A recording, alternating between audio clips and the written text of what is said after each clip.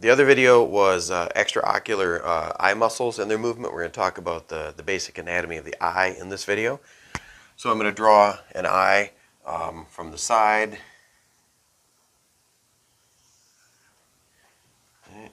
The eye's going to come back, then there's the optic nerve, which is going to head into the brain.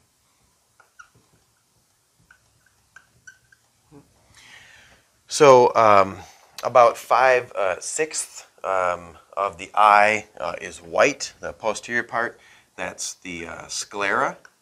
Right? And then you get about 1/6 in the front is going to be kind of this clear portion up front, which is called the cornea. Right? So the cornea is this anterior, let's say 1/6. I don't know why I remember 1/6. And about 5/6 is the white connective tissue, the sclera. So that's why your eyeball is white. Okay? And the cornea is the transparent part in the front that's got this little dimple right here. Okay?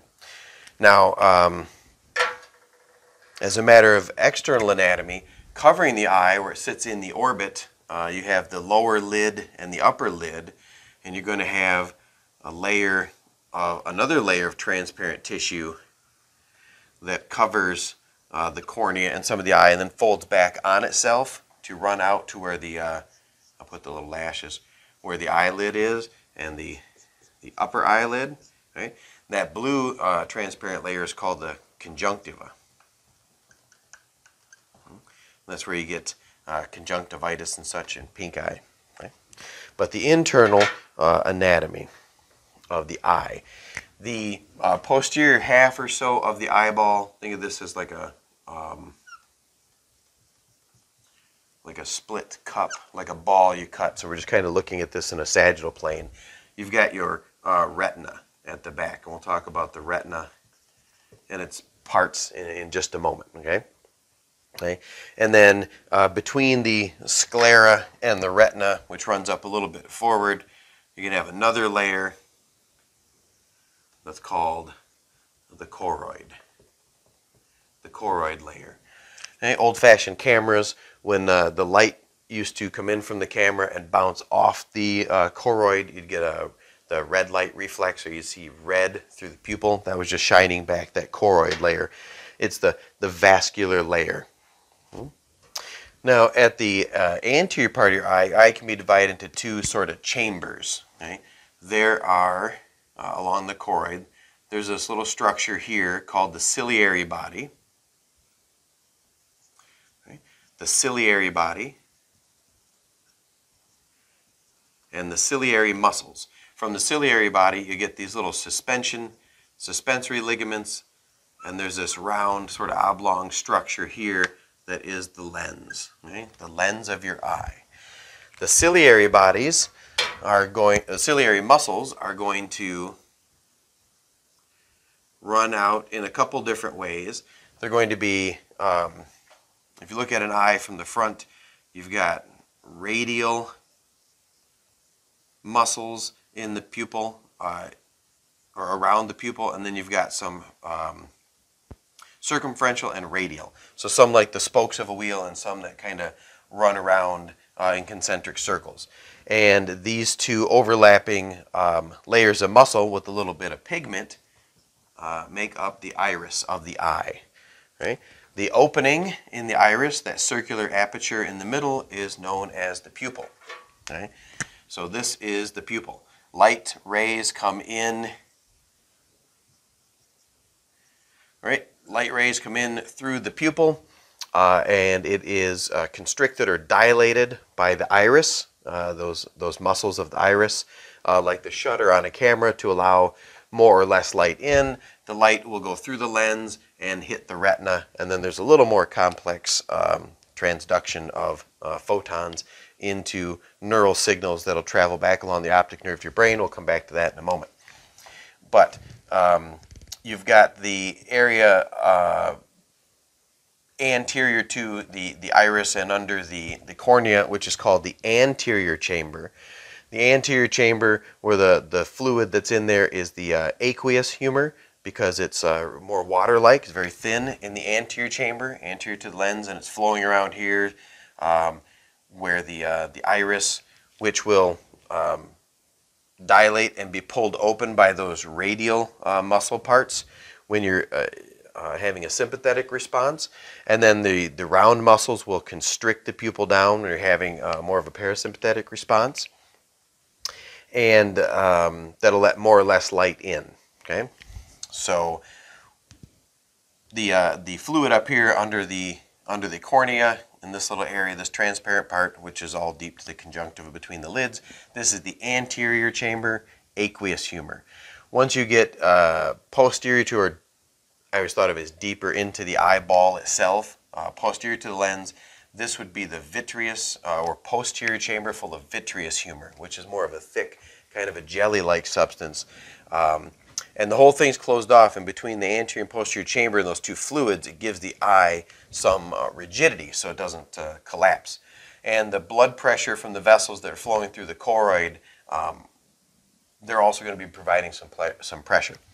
You have the internal pressure of your eyeball measured in a glaucoma test. I think they do it differently now, but when you go to the eye doctor and they put that little puff of air on your eye, they're really pushing a puff of air on your eyeball, to oversimplify, and seeing if they can dent it in. If the pressure is low inside because the aqueous or vitreous humors or even blood pressure is too low, there's an injury of some sort, a disease, the eyeball will kind of squish in like if you push in on a basketball that's underinflated. If the ball of the eyeball is overinflated like a basketball due to high blood pressure, very, very common, or some other disease, it will resist that little indention of air, and that can be indicative of some sort of eye diseases. All right, so 3 layers of sclera. The anterior 1/6 of the sclera is transparent. That's the cornea, and the choroid, and then the retina at the back. I'm going to draw the plane through here, so we're looking at the retina through the pupil, okay, or through your ophthalmoscope. You're looking into someone's eye, you're looking at the retina. At the back of the eye, kind of look like this, or at least these are parts you should know. So back of the eyeball, you're going to have the optic disc. Okay? Think of the optic disc as the area at the back of the retina where the optic nerve would leave the back of the eyeball. Okay? Okay.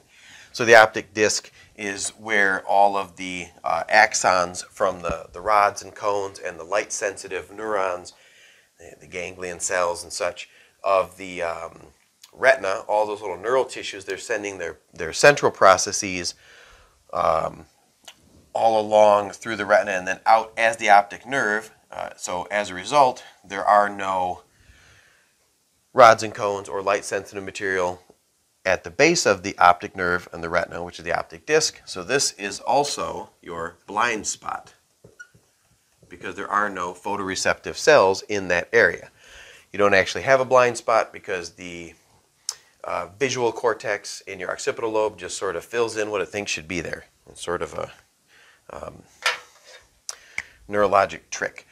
Just to the side, you're also going to see lots of arteries and veins in the retina, and you can kind of look at those for different clinical or pathological purposes. Next to that, you'll have an area over here that is called the macula densa. The macula densa is an area of highest concentration of your rods and cones, mostly cones, highest concentration there. And then there's this area right in the center of the macula densa, which is called the fovea centralis. Okay? That's the highest area. That's where your best vision is. And most of your extraocular muscles we talked about in another video are designed to move around to get the object of your attention focused through the pupil onto your fovea, right, which is in that area, high concentration of cones and then rods as you go out. We'll go into that maybe in another more detail-oriented video, like a neuro series or something. We'll talk about the cranial nerves individually. But so for your eye, your basic anatomy, you know where your optic disc or blind spot is. The macula densa and the fovea centralis are all parts of the retina. The retina is the deepest layer, the photosensitive layer at the back and sides of the eyeball, and then you have the choroid layer, then the sclera. And you can rewind the video to watch those parts if necessary. Don't forget to subscribe to the channel if you like the anatomy overview videos, and we'll get you more in the future.